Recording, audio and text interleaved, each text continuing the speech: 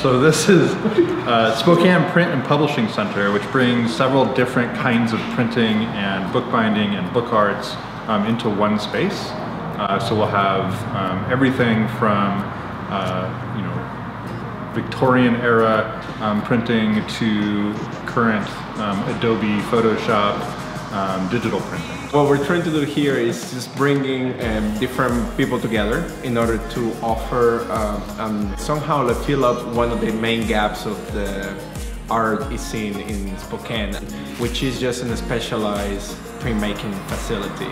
There's a real art to these older techniques, and there's a lot of joy in them, and we're hoping to expose people to not only the techniques and what the results of those techniques are, but even just to the process and getting a chance to get real ink on their hands. Ultimately, our goal is to help people get their art and their messages out there into the community, into the world at large, kind of however they see that. We're trying to build a print community and a publishing community so that people from Spokane can have access to these resources that they normally wouldn't have access to.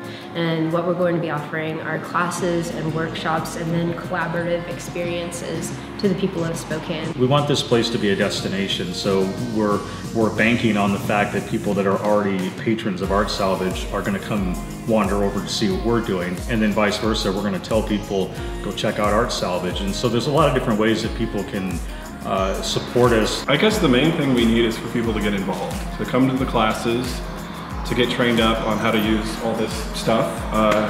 That's the fuel that's going to run this place, is people and what they want to do, you know, with the resources here. We're going to be the print town that I know we have the potential to be. It's going to be something great, and I think it can be something that will be long-lived in Spokane.